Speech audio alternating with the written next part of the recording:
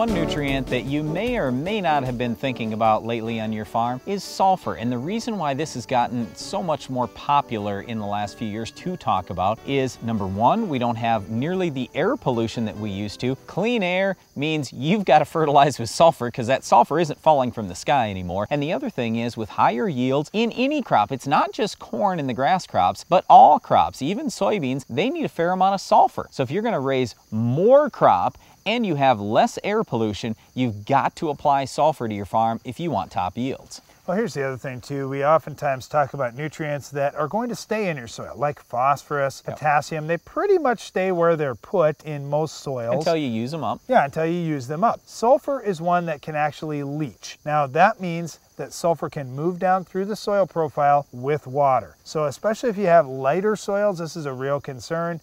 But really in any soil, it can move just kind of like nitrogen does. So we want to be cautious when we're talking about sulfur. It's going to be one of those nutrients we need to apply pretty much every year to about every crop we're going to raise. We're going to need some level of sulfur, and we need to do good soil testing to monitor how much is out there. And then we also need to think about how much that crop's going to remove and how much we need to apply each season. Okay, one other thing that Darren hasn't mentioned yet is you've got some free sulfur in your soil that comes available every year. Here's how. When organic matter breaks down through the process of mineralization, it's going to release some sulfur for you. So the numbers would say 2 to 3 pounds of sulfur for every 1% of organic matter. So if I've got 5% organic matter soil, I'm going to get 10 to 15 pounds of sulfur for free every year. That's a good deal. And you've got to factor that in when you start looking at how much do I already have available, how much do I really need. If I've got 10 or 15 pounds coming available, and let's say the crop I'm raising only needs 8 pounds, I'm probably in pretty good shape, so I might not have to apply sulfur every year.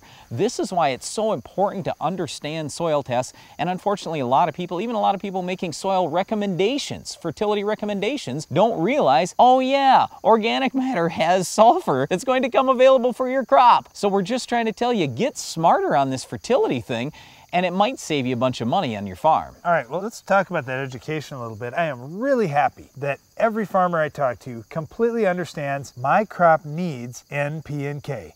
I have to have good amounts of nitrogen, phosphorus, potassium, or I'm not going to have a decent crop. What we kind of forget, though, when we focus on those big three things, is there's a lot of other nutrients out there, whether it's something like sulfur or calcium or magnesium, secondary nutrients, or even micronutrients. So we have to look at those other things as well. Now, when we get into a year like this year where fertilizer prices are pretty high, crop prices have come down quite a bit, I know there's a tendency for people, and I know we talk about it on our own farm too, is, man, I don't know if I can afford to put on the full shot of fertilizer. I may need to trim it back a little bit this year in order to maintain some profitability on my farm. When I look at some of these nutrients, like a sulfur, that we really don't need all that much, I just don't want to short myself on things that, you know, it's not that expensive to meet my sulfur needs already. As Brian was mentioning, we've got quite a bit of sulfur that does come for free in our soils. Maybe we only need to be applying 10 pounds or 20 pounds. You could get that kind of for free, like in a product like ammonium sulfate, for example, or ammonium thiosulfate. Well, it's not really for free because it's going to cost more to go that way than to apply straight nitrogen. But here's his point. There is some sulfur in some of the fertilizers you may consider using. Right, absolutely. And there are a lot of different ways you can get that sulfur out there. It could be ammonium sulfate. It could be gypsum. It could be ammonium thiosulfate. It could be manure.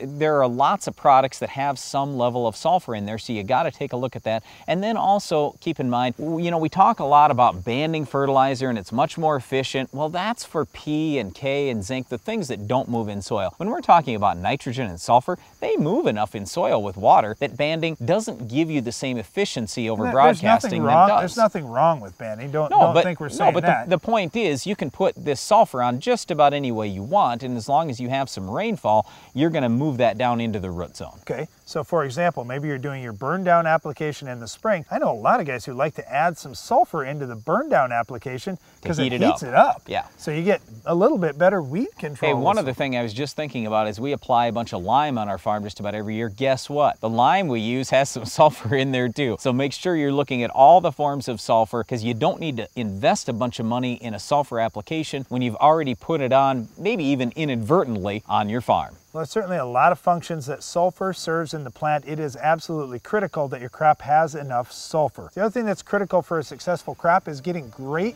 weed control. We'll show you how to stop a very tough perennial weed And today's Weed of the Week coming up later in the show.